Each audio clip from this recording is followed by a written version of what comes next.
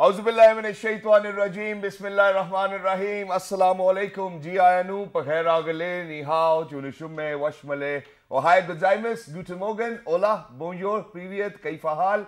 Hale shuma chatore, ahlan wa sahlan, marhaba, buna, mucho, gracias, suavia, balli kare aaya. And thank you very much, ladies and gentlemen, for tuning into PTV World. You're definitely watching World This Morning alongside the fantastic and scintillating Miss Maheen Jaffrey. And I happen to be Shahzad Hassan Khan. And ladies and gentlemen, it's a very sunny Friday morning over in Islamabad. So please make sure that you do kind of acquaint yourself with this transitioning weather, because we really do not want anybody to fall ill. And please make sure that you follow all the standard operating procedures put in place so that you can avoid COVID. Hello Maheen, Assalamu alaikum, good morning. Assalamu alaikum Shahzad, good morning to you and good morning to all of the wonderful viewers out there watching PTV World and World This Morning. So it's a brand new day again and we bring you lots of infotainment and we hope that you implement that too in your life. Exactly, infotainment, ladies and gentlemen, information and entertainment is equally important if we want to do kind of entertain our audiences out there in 46 different countries. But we definitely hope and pray that you're ready to kickstart your day with us. But to get started, ladies and gentlemen, first things first, Maheen, obviously it's really very important that we remember our heroes, which is why today in the first place, just at the very beginning, ladies and gentlemen, we are going to remember M.M. Alam Saab as well, because it happens to be his 9th death anniversary, ladies and gentlemen. And to be very honest, I think the entire nation needs to know about the heroic act he put up, ladies and gentlemen, while the 9th death anniversary of national hero M.M. Alam is being observed today, who actually downed 5 enemy planes within a minute during the 1965 war. In September 1965, Maheen, M.M. Alam Saab had encountered Indian war jets at 3 different points. The enemy clearly had more military capacity than Pakistan. However, the air encounters paved way for certain events which remain unparalleled in the history of Air Force. So heroic. Now, in less than a minute, Shahzad, 5 military jets of the Indian Air Force were downed one after another by Alam Saab as he hit targets flying his Sabre 86 jet. And that's just great. So our prayers go out to him. Obviously, may his soul rest in peace, ladies and gentlemen. And Allah Pak inko apne jaware rahmat mein jagah de for the kind of actions he's, or for the kind of service, ladies and gentlemen, he's provided to his nation as well. And prayers and patience for all of those people who are bereaved as well, just because he's not around as well. But moving on, it's a great day. And as we say that, you know, we always want to kind of share on start on a very positive note, Maheen. So imagine today, ladies and gentlemen, Yawm-e-Tashakkur is being observed, and why is it being observed is something which we really need to share with you all. So the nation observes Yawm-e-Tashakkur today after the United Nations finally recognized the grave Islamophobia challenge confronting the world. Now, United Nations had adopted a landmark resolution introduced by Pakistan on behalf of the Organization of Islamic Cooperation, designating 15 March as International Day to Combat Islamophobia. And you know what? The Prime Minister Imran Khan had raised his voice against the rising trend of Islamophobia at international forums, including at the United Nations, and called on the global community to combat the challenge. Pakistan television will air special transmission on Islamophobia and will highlight the unflinching efforts of Prime Minister to tackle Islamophobia. Shahzad, it will also broadcast a documentary with a chronology of hate events against Muslims and foreign missions as important countries, including the United States, European Union and Gulf Cooperation Council, will organize events to shed light on Pakistan's role in tackling Islamophobia. Exactly. And ladies and gentlemen, you know, the world over, obviously the efforts of Prime Minister Imran Khan has been recognized as well. And to talk about it, ladies and gentlemen, it's not just the western region of this entire planet where Islamophobia exists. I think, and I believe that it exists somewhat everywhere. And it's because of the radicalization which has taken place as well. And people have their own narratives and agendas, and they use religion for that matter as well. And there's going to be one more advantage. So, you know, while people will voice their concerns about how to curb Islamophobia, and it's really very important for us as Muslims, and the entire Muslim Ummah came together in the OIC meeting as well, where, you know, this resolution was actually proposed by Pakistan as well. But to be very honest, I think, Maheen, what we really need to kind of pinpoint over here is that, you know, just because that people will be so well aware about this very campaign as well, I think that people from all other religions will benefit from it as well. Because it's not just Islamophobia. I think people, one way or the other, when it comes down to their own agendas, they would never leave behind anybody else or any other religion as well. Which is why, for a better understanding, we actually have a small package for you all. Please go ahead, take a look, take a listen, and once you guys will come back, we will be in conversation with somebody who can help us understand how to curb Islamophobia. What you think is not important in this country. You need to understand that. What you think is zero. Islamophobia is a prejudice, aversion, hostility or hatred towards Muslims and encompasses any distinction, exclusion, restriction, discrimination or preference against Muslims that has the purpose or effect of nullifying or impairing the recognition, enjoyment or exercise on an equal footing of human rights and fundamental freedoms in the political, economic, social, cultural or any other field of public life. America!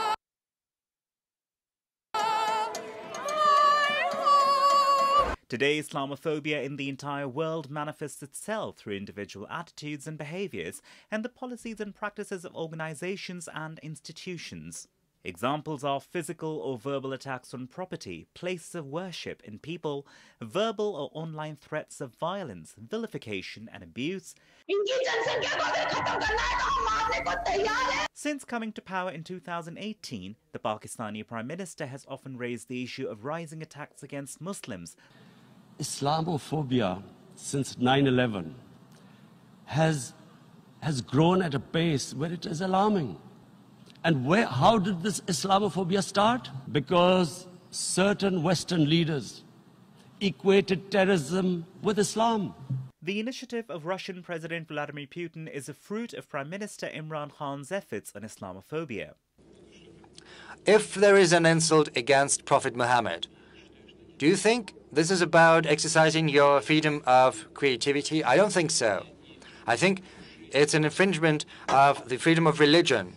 This is also an insult to the sacred feelings of people who profess Islam.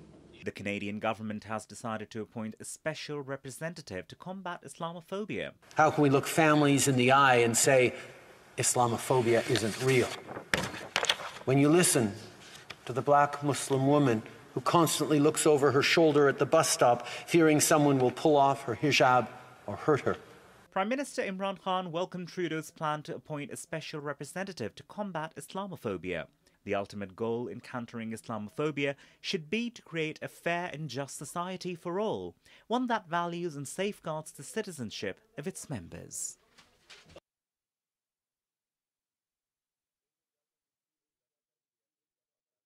Islamophobia, hence the entire nation today comes together to observe Yawm Tashakkur, and we will continue to do so. And I believe it's really very important for each and every individual to know why 15th of March is actually being picked up as a day where Islamophobia will be curbed on this day as well. And it's because of the fact that the very event where New Zealand, two armed people went into a mosque as well. I think that's the very reason why Islamophobia Day is actually, or Yawm Tashakkur will be observed, ladies and gentlemen. But at this point of time, what we really need to kind of think about, Maheen, is that since I have mentioned that, all the other religions are going to benefit from it. But what I do not get is that there's a discrimination going on, there's a divide going on. And what happens is that, God forbid, if somebody within the West is going to do so, they are always going to say, hey, you know what, he had a mental problem, he was going through depression yes, and exactly. whatnot. They downplay the whole thing. Exactly. And all of a sudden, when it comes down to our region where it's the Muslim majority, they kind of blame it on They would religion. actually build a narrative that is based on exaggeration. Like, for example, there are different levels of Islamophobia, Shahzad. This is on individual level, this is on a structural level, this is on a dialectic level where they create narratives on media, they create campaigns.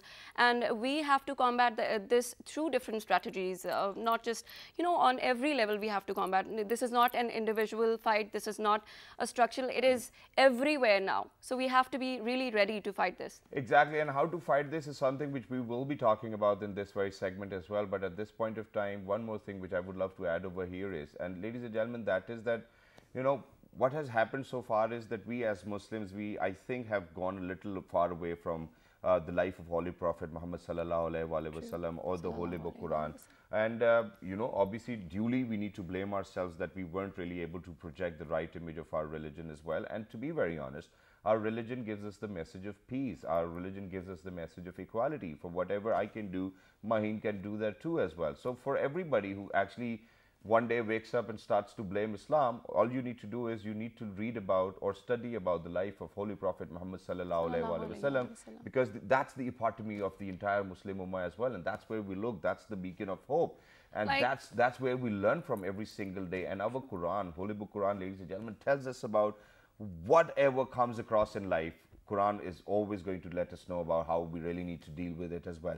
But to kind of talk about this and to kind of talk about how radicalization has kind of projected Islamophobia all over the world, we are very lucky that we've actually been joined by Dr. Zafar Iqbal Saab as well. So Professor Saab, Assalamu alaikum, good morning, how are you?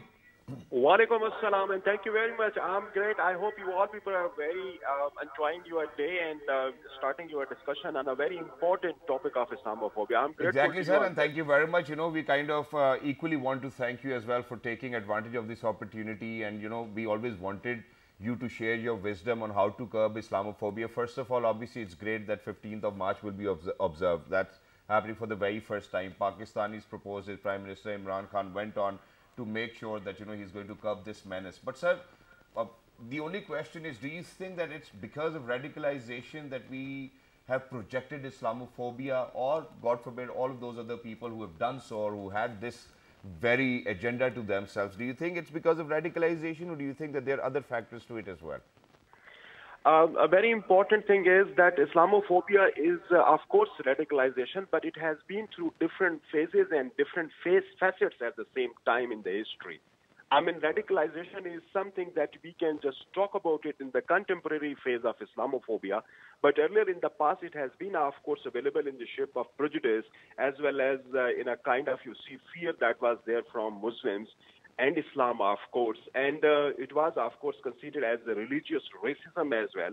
Sometimes in some of the societies, Islam and Muslims were taken as a political, social, and cultural threats at the same time. So I think the radicalization, or you can see the right of right-wing in the Europe and in America, actually that has given a kind of impetus to kind of radicalization as a symbol of Islamophobia. But as Mahin just said, I think I would like to shed some light on that, which is very important, that Islamophobia, of course, has become now a social order in most part of the world. I mean, it is not something at individual level, at a group level. Rather, this has become, a kind of climate that is prevailing in most part of the world. So anybody who is not as such Islamophobic, but he is unable to, in fact, behave in the way that he wants to about Muslims and Islam. He is under the influence of that climate, of that kind of social pressure, which is, in fact, driving his behavior towards Muslim and Islam. That is, this is something very new that we have lately come across, and we have, in fact, called it as neo-Islamophobia. Islamophobia has, in fact, taken a different shape, where it has... I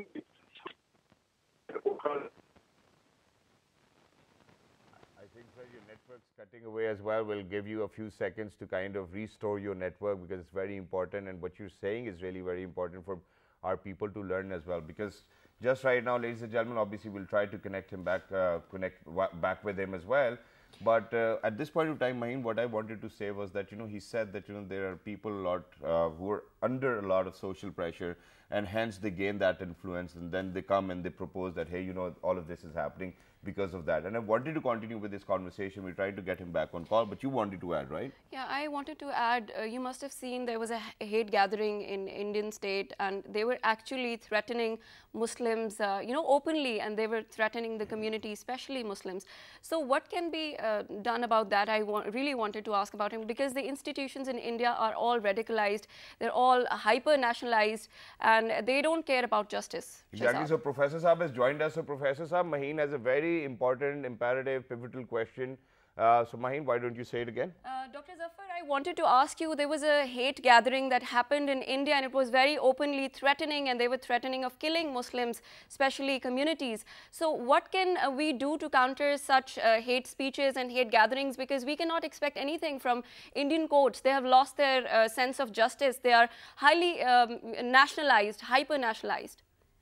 Very important point. I think we have to take advantage of now the 15th March declaration by the United Nations, and where Imran Khan has, of course, played a very important role. Rather, this is a kind of hallmark achievement on his part. So now this is the time that we have to, in fact, accrue the benefits of declaration of this kind of day. Now, if, for example, you see there are more than 16% of Muslims are in population of India, and they are persecuted and they are marginalized, and you see a lot many problems they are facing. Now, after the declaration of this Islamophobia as a universal concept, I think now we have every right to, in fact, move to Court of Justice, International Court of Justice, declaring it a kind of genocide, a kind of marginalization, or Islamophobic kind of thing on part of Muslims and Muslim world. Now, for instance, we have just OIC's conference, Foreign Ministers Conference around the corner. We should take this issue over there, and we should now develop a consortium against this kind of thing, and this should be taken to International Court of Justice. And here, only not the people living in mainland India, rather the Kashmir. I mean, the Muslims, those who have been, ghettoized in the entire region of Kashmir, they have to be liberated through taking this from the lens of Islamophobia and filing another case in the International Court of Justice. And right now, India has become the epicenter of Islamophobia in South Asia. So it has to be tackled at a very concerted and very organized fashion. And of course, coming up, OIC conference can play some role in that. Exactly. And sir, thank you very much for elaborating upon the very important question which Ms. Maheen actually asked. But sir, at this point of time, what I really need to ask is that now obviously we come together to observe Yom Tashakkur, and it's great that how we can actually go to the International Court of Justice and kind of get our answers, and it's brilliant. But sir, we have seen in the past as well, and now we see it in just alongside our neighbors as well, that the Hindutva mindset is ruling, and where she said that it's hyper nationalism as well. We can see that students are not allowed to wear hijabs to their universities. Let's talk about the Indian illegally occupied Jammu and Kashmir, where the cleansing is taking place, and they're making sure that a lot of people are going to come in from India, that God forbid if one day there's going to be a plebiscite, so all of that's a very political sphere. But sir, at this point of time, don't you think that while we talk about curbing Islamophobia and talking about Hindutva and how Hindutva mindset has actually disturbed the entire Muslim Ummah just because of the very fascist actions of India and Modi, how do you think that in days to come we will be able to curb that? In the first place, how do we project the right image of Islam by making sure that we are closer to the life of Prophet Muhammad sallallahu alaihi wasallam, and we know as Muslims that what our holy book Quran tells us? That's a very important thing. I think at the first point, the first portion of your question is very important, that how we can in fact raise this point for the entire world. I think here is very important thing that we have to take into confidence our Arab world as well, because Arab world can play a very important role. You see, a lot of Hindu diaspora is living in Arab world, and if they are creating some kind of problem there, so of course some kind of, admonishing words or admonishing sentences should go through diplomatic channel to Indian government, that if they will continue doing these kind of things with the Muslims living in India, of course that would create lot many problems for the Hindus and the Indians, those who are living in the Muslim world. So this I think that would play a very important role. The second part is very important, that how we can at this international level combat Islamophobia. I think we have to understand this thing, that Islamophobia is in fact multifaceted and is a kind of complex problem, and it can not only be, of course, countered with the help of some kind of television channel and just projecting your point of view and soft image of Muslims. It is very important to understand that Islamophobia is in fact has become an industry in the West now, because those who are committing Islamophobic kind of thing, they are earning a lot of money, as well as a lot of money is being poured in to create some kind of negativities about Muslims, Islam, and our Prophet sallallahu alaihi wasallam. So this is very important that we have to check that why this money and who is in fact investing this money. So as they have in fact FATF, Financial Action Task Force regime in Pakistan, where they are looking at it, that how the money is being spilling to some kind of extremist activity, we should have that kind of thing in the West as well, where the Islamophobic kind of money is being given to the media, to the organizations. So Islamophobia, FATF, I think, is the need of the time for the Western world, where a lot of money is being poured in. I can just give you an example. The one who has produced a 14-minute trailer, and that was once uploaded on YouTube. this was in fact an innocence of Muslim. The man himself in fact confessed that he was paid 500 million US dollars for producing this 14 minutes trailer against our Prophet sallallahu alaihi wasallam. I mean, there should be some kind of, legal action against that person. And the Muslim Ummah and Muslim big organization like OIC, Muslim World League, they should in fact initiate some kind of, proceedings against these kind of actions. Similarly, FBI, U.S. investigation agency, that itself is saying that more than 872 hate groups are operating only in the United States. So who is in fact fueling them? Who is in fact funding them? So these are all very important things that we need to in fact identify and take some kind of action so that Islamophobic feelings should be reduced at a very drastic level. Very important it is that what kind of literature is being produced in the West to generate or fan these kind of feelings among the Westerners. That has to be, of course, countered at the same time. True. There's something very important I want to ask. I wanted to ask you, how can we empower the communities across the world? Should there be a tool book, a guidebook, something like that, which should have actionable items? Because we need a campaign, some sort of campaign. Which we can use to kind of empower them. Lovely. This is again very important thing that the Muslims living in the West, they have actually lot many problems within themselves. That is, of course, flaring the anti-Islam and anti-Muslim sentiments. For example, they most of the time ghettoize in some of the places, and they do not go for mainstreaming or integrating or assimilating themselves in the main cultural system where they are living in. So that creates, a lot of problems. Second very important thing, within Muslim people living in the West, they are in fact not interested to join the leadership positions in those countries. They don't like to go into police, into army, or they do not like to be lawyer, or they hardly participate in politics. They are more interested in minting money kind of businesses where they can earn more and more money because they count everything in terms of dollars. So some kind of, campaigns have to be started from, at international level, from the international organizations, those those can in fact launch these kind of campaigns, that they should come into powerful positions in those systems, they should integrate themselves, and they should not in fact go for exclusive kind of their ritual, whether this is cultural or religious. Rather, they should go for all inclusive kind of. Eid and month of Ramadan is just around the corner. So we should celebrate it as all-inclusive activity. Of course, then this would help people understand that Islam is in fact religion of peace, and the people, those who are followers of Islam, they are also very reasonable people and not as such radicalized and fundamentalists. So some kind of campaign in the West has to be started. Of course, that would require a lot of money because it's not an easy job, because every country has a different situation about Muslims and everybody who's living over there. So for that purpose, of course, we need to and thank you very much for your comprehensive answers on the questions we had according to Islamophobia, or how to kind of curb this menace which has been going on all over the West as well. But Professor Dr. Zafar Iqbal Sahab, thank you very much, sir, for your time. We wish and we pray that you're going to have a great day alongside all our viewers out there as well. Thank you very much, sir, once again for making us understand it so beautifully well, and that how can we curb this very menace which exists. Thank you very much once again. God bless.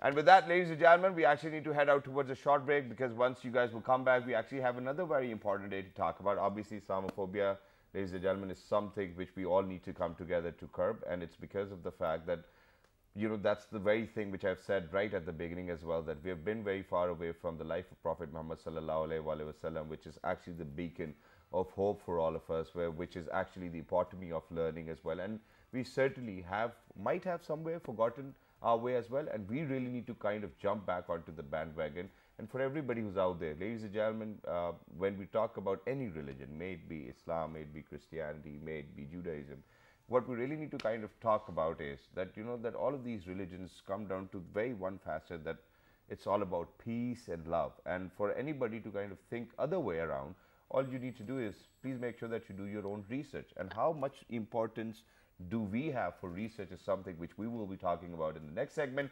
Don't go anywhere. We will be right back.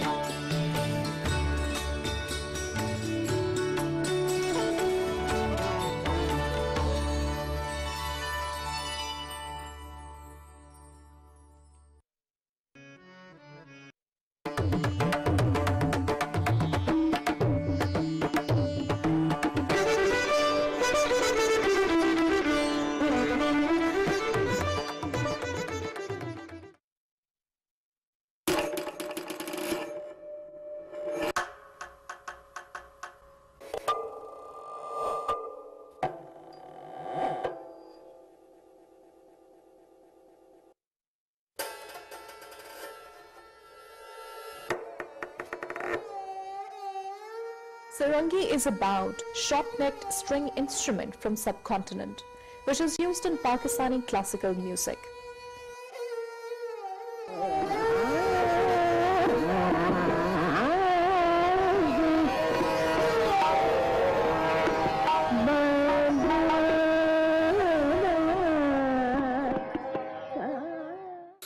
Its flexible tunability and its ability to produce a large play of tonal color and emotional nuance makes it unique.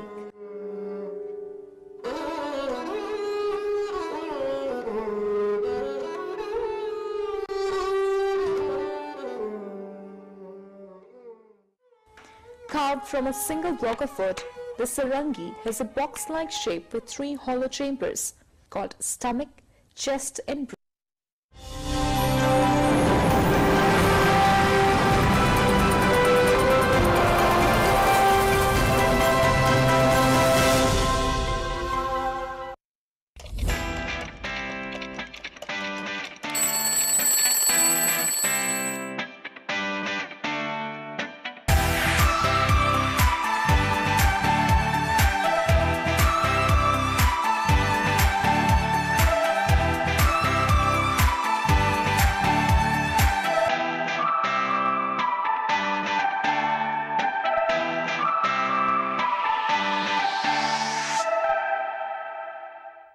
All right, people, thank you very much for staying tuned to PTV World. You're definitely watching World this morning alongside Shahzad Hassan Khan and Miss Maheen Jaffrey. Earlier, ladies and gentlemen, we were talking about how the entire nation comes together to observe Yawm-e-Tashakkur. But before heading out towards a short break, we did talk about how research is very important. And to kind of talk about that, I even said that we have a really very important day to observe. And God forbid, ladies and gentlemen, over here, people do not have this habit of visiting their doctors very regularly. And it's until that time that something cannot be done of that very problem which they were facing or coming across, and they had to rush to the hospital, and it's an emergency and it's chaotic. So today it's very important that we kind of talk about the, do you want to say that? World Oral Health Day, ladies and gentlemen, which will be on Sunday 20th of March. But since we do not have a show on Sunday, we wanted to kind of give it due attention, that too on Friday. So ladies and gentlemen, the theme this year around is Be proud of your smile. And when we talk about smile, ladies and gentlemen, that's the most beautiful curve on any human body. And we really need to kind of look after it. Because God forbid, if my smile is not okay, I think I will be a little shy to be on television. What about you, Maheen? Yeah, you're saying the right things. You know, we don't care about teeth, and it is as important as our skin and hair, and it is so important for us to take care. And the amount of time I'm using my teeth, munching something, eating something, I think I've overused them as well. But it's equally very important that we kind of look after our oral health, ladies and gentlemen. Because unfortunately, there are a few people who might not even know how to brush. And I was one of them till the time I started to do this show, and then these amazing doctors came onto the show and showed us how we really need to do it. So how to look after your oral health is something which we will be talking about, and in between, how research is very important for medical students is something we will be talking about. So we're very lucky that we've actually been joined by somebody who happens to be an MBBS, MPhil and PhD. She happens to be Professor Dr. Asma Irfan. Hello ma'am, Assalamu alaikum, good morning. Walaikum assalam. Kaisi hai ma'am? I'm okay. Thank you very much for joining us alongside Dr. Asma Irfan. Ladies and gentlemen, we're very lucky that we've been joined by the Principal Dental College High Tech IMS, and he is Professor Dr. Irfan Shah. Assalamu alaikum sir, sange khairam barabar. Assalamu alaikum, and thank you very much for inviting us. Thank you very much sir for joining us, wonderful to have you. And the next guest that we have is Associate Professor, High Tech Dental College, Texla, and her name is Dr. Shahreen Zahid. Welcome to this program, ma'am. Thank you so much. Thank you very much for joining us. Too young to be an associate professor. It looks wonderful how youngsters are doing such an amazing job. And then we have a third-year BDS student, High Tech Dental College, and her name is Aima Kashif. Welcome to World This Morning. Thank you so much. Thank you for having us. Thank you very much for joining us. Wonderful to have you. I'm going to get started with the conversations with Dr. Irfan Shah.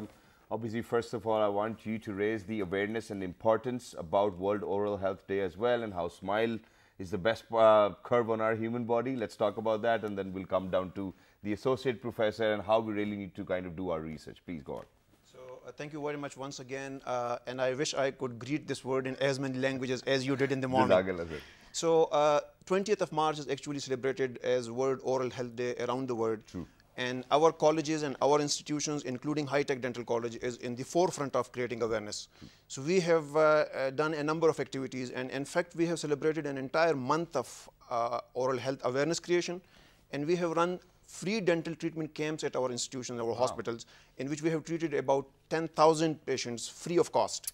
And when we talk about such treatments, sir, what kind of treatments were there to be offered to people for free? So, like you mentioned, the awareness regarding oral health, dental health, mouth health is lacking in our societies. Many patients present with late stage dental cavities, gingival or gum diseases, bleeding gums. So these are the things that are common in our societies. And we were offering free dental treatment for all these diseases and disorders. Wow. So, sir, why are dental procedures so expensive? I mean, not just in Pakistan, all over the world. Well, the misconception is there that dentistry is expensive. We have institutions where comparatively cheaper treatment options are available. We are using some of the best materials available in the world because most of those materials are imported, expensive, the dental equipment is expensive, and because it takes a lot of time for the doctor to spend on the patient. So if a medical doctor spends, let's say, 5 or 10 minutes on a patient, we spend an hour or something like that to treat those dental diseases. So it's time, resources, equipment, and material. Everything is expensive. That's why dental treatment ultimately becomes expensive. Thank you very much for saying that, sir, as well, because it was really very important that we share it with people as well. And ladies and gentlemen, what I have witnessed is that it totally depends on which clinic you're going to.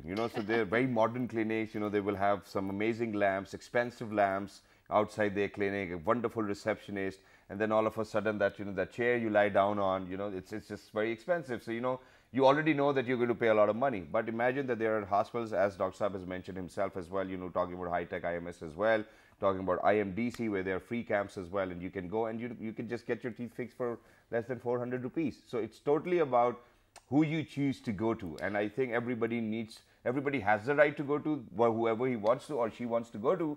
But very quickly, I'm going to come down to Professor Dr. Asma over here as well. Now, I think I have mentioned it before as well, and I believe in it, that research is very important. Every single day, we have to go through some vigorous research to be over here in front of our audiences as well. Yeah. Ma'am, what I would want to kind of ask you is that without any research facility, how do you think that students will be able to do their research work?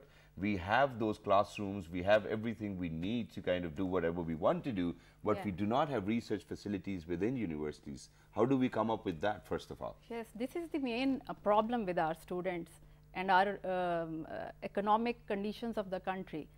Previously, HEC used to provide us with funds and financial assistance as well.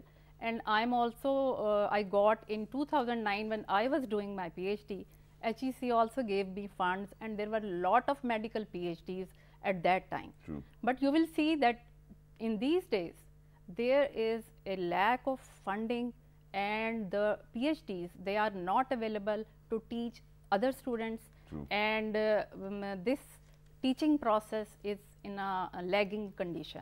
And which is why, I certainly wanted to ask you on a very lighter note. So if you've had done MBBS already and you were a doctor, why did you do another PhD?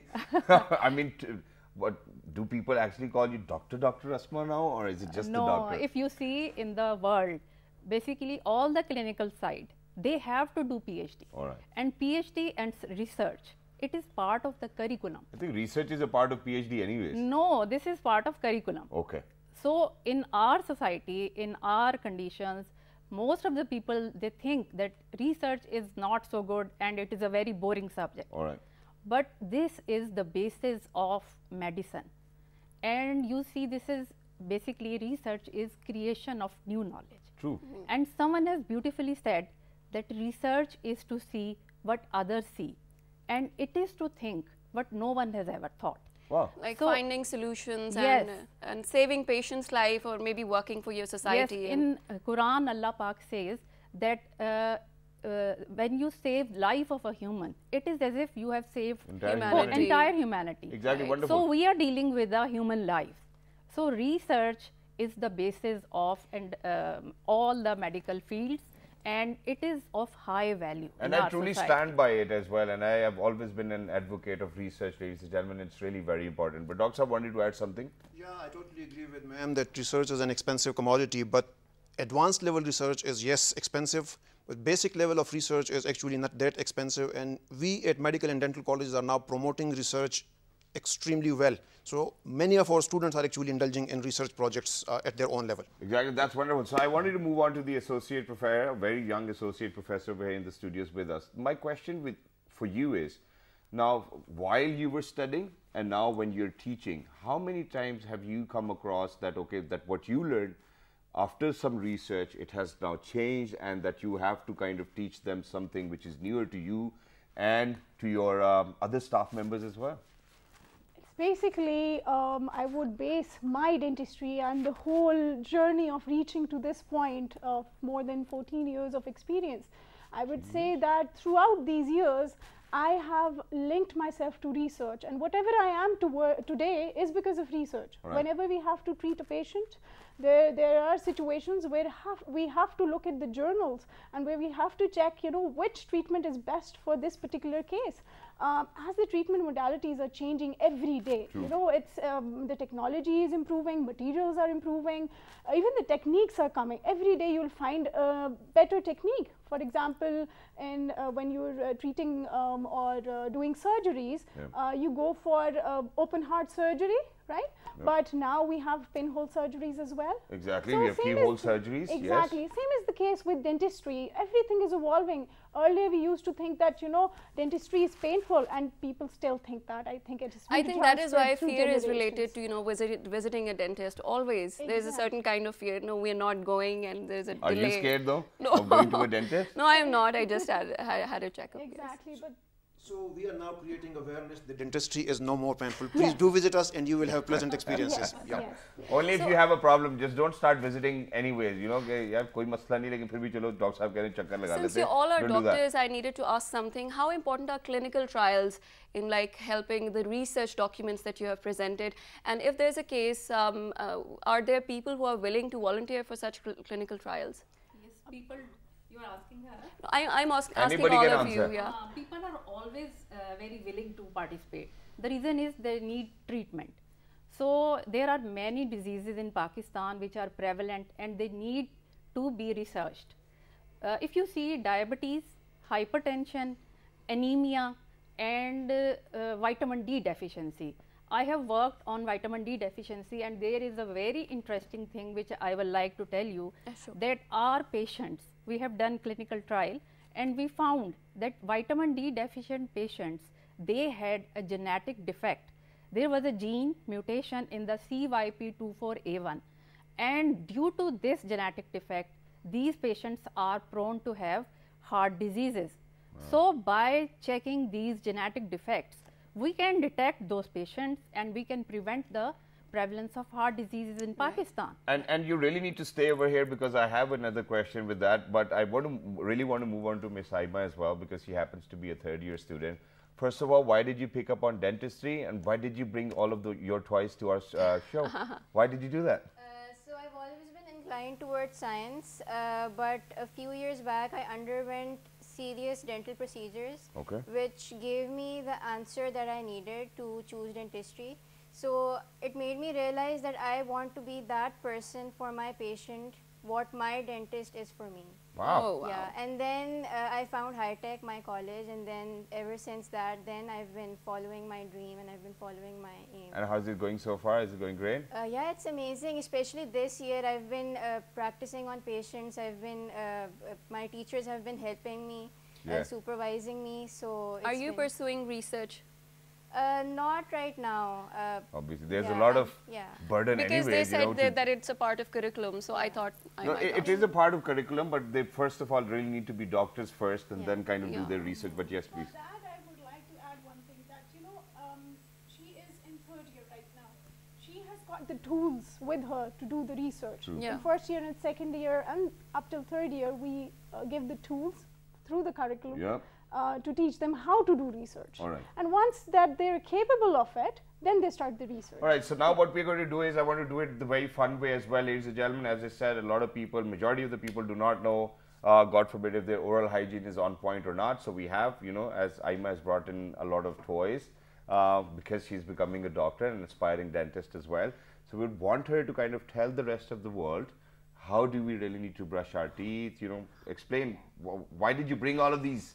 You know, let's get started with that. Yeah. So the basic mistake that the general public makes is the way that they brush their teeth. Can you pick it up and then show us how we really need to do it? Okay. Yeah, it's all right. So what the general public usually does is they go for the basic horizontal scrub, which is basically this. I think we all practice this habit. बहुत जल्दी अम्मी बस चाय बनाने में आ रहा हूँ. Yeah, and in this we forget to brush the other aspects of our teeth, and we also cause a lot of damage to our gums. Okay. So that is something we're not supposed to do. And what do we? Okay, you know, I think that's a question for either your associate professor or Dr. What do we do with receding gums? It just happens. So it's one thing that advancing age has some natural, anatomical, or normal recession of gums. But the other thing is that if you use faulty brushing techniques, just like Aima was mentioning, so traumatic brushing is one component, and lack of oral hygiene and keeping your teeth not clean is another factor that exaggerates the recession with the passage of time. So again and again, I would be emphasizing creating awareness is the key. So there's another question. And that's what we are doing. But can we just complete that? Please. So the correct way for you to brush your teeth is to basically keep your toothbrush at a 45. Can you just pick it up so that the camera can see it clearly and our people can see it clearly? So basically, you're supposed to keep your toothbrush at a 45-degree angle, just like this. I hope everyone and can just go see. down. What you're supposed to do is you're supposed ride to a motorbike. Yeah, kind of like this. Like because you're supposed to engage your gums as well, not just your teeth. So you're supposed to provide vibratory motions like this and then a sweeping action like this. So what this does is it basically removes the food or whatever you had from your gums and from in between your teeth. So you do this and then you swipe it off like so is it manual brushes, the old school manual brushes, or the new electronic brushes? What is better? You can use any brush you want. Manual brushes, I think this is the most accessible brush. So you can use this, but then again, if you can buy an electronic brush, you can go for it. Why not? Yeah. But you can do this with a manual brush as well. So you do this and then you swipe it off. And then you have to make sure that your other aspects of the teeth are also being cleaned. Like behind the back aspect of your tooth, the chewing aspect of your tooth. So basically cover all of them. And then the most important thing that I think people forget is brushing your tongue as well. There is a lot of bacteria that accumulates on your tongue, so you need to make sure that you brush your tongue like this. And for a lot of people who badmouth about other people, please make sure that you brush your tongue very regularly, all right? Because you certainly do not need to do that as well. But since, sir, we are very short on time as well, what is your vision of spreading awareness to our audiences? We're going out in 46 different countries as of now, so please go ahead, whatever you want to say. Yeah, it is through public and public campaigns that we can create awareness. At our institutions, we have, as I mentioned, celebrated an entire month. We have created awareness through public, print and electronic media. We have visited schools and we have talked to 2,000 students in our vicinity how to take good care of their mouth and teeth, how to take good care of their faces, what are the preventive measures for preventing caries, and what are the preventive measures for oral cancer, which is a serious disease about which awareness is really, really lacking. So we are employing every possible way to reach to the public, both through print and electronic media. And Dr. Shaheen Zaid, from you, for how long can we use our toothbrush? That's an important question. The time duration could be 2 months, but you know, you have to look at the bristles. If they're going in different directions, or probably staying back in your mouth, you really need to throw your brush. And I would like to add one more thing that we're missing here, which is flossing. You asked about gums. You know, gum recession is taking place because, you know, the bacteria and plaque accumulates between the teeth and the gum, and the best way to clean it is through flossing. People floss later at the age, but, you know, earlier life, the better. It's earlier the better. Don't you think it is better to give training to like young mothers so that they can, you know, teach their children? I mean, even with babies, yeah, you know, because babies and young mothers maybe. For that, what we do is we go to schools and create this awareness, and we teach the students as well over there how to do it, and the teachers, so that it can be emphasized again and again at the school level. Oh, that's wonderful. So towards the end, Professor Dr. Asma, you know, we know this because of the fact that, you know, there were people who were researching continuously and making sure that they're going to bring about a positive impact on the lives of people and give them a beautiful smile, and that's what everybody wants. Even though we do have veneers, but yes, we'll talk about that some other day. But how do you think that every individual within their own capacity can learn, which is not written in the book, and still needs to be identified by someone who actually has that mindset? Okay. development of research culture is important for every institute. True. And what I would like to tell you that Islamabad Medical and Dental College, it has very high, or high tech, yes. Yes, it has very good team of researchers. True. And this college is superior to many other institutes in Islamabad because of development of research culture. All right. Many of my students. So it's just the culture or the facility? Yes, facilities as well, because it's highly developed. And I think that government should provide us with more funds and more technical labs for improving the research. I think that's wonderful, ma'am. Thank you very much, everybody. Thank you very much, Dr. Irfan Shah Sahab. Thank you very much, Professor Dr. Ms. Asma as well. Thank you very much, Associate Professor. Thank you very much, aspiring student. And inshallah, you will turn out to be a wonderful doctor the way you have exhibited. I think you're already doing wonderful job as well. You know, people do take a lot of pressure off medical studies as well. Ladies and gentlemen, you know, this is the future of Pakistan. We want to educate each and every individual. We want to share knowledge. We want to share the research which we do with our audiences in 46 different countries as well. And now it's your responsibility to take this word forward. Maheen, you want to say something? Yes, I want to say the same. We shared a lot of important information, and we hope that you actually implement that information in your lives. Exactly, and we are observing Yawm Tashakur today as well, so please make sure to remember us all in your prayers. Make sure that you have a heart full of gratitude. Make sure that you keep on continuously thanking Allah Almighty for all He's bestowed upon you, for all the blessings you have in your life as well. Till the next time, look after yourself. Since it's Jummah, please make sure that you remember me, Maheen, our entire team in your prayers as well. Look after yourselves. 1, 2, 3. Good morning. Thank you. Thank you. Thank you, sir.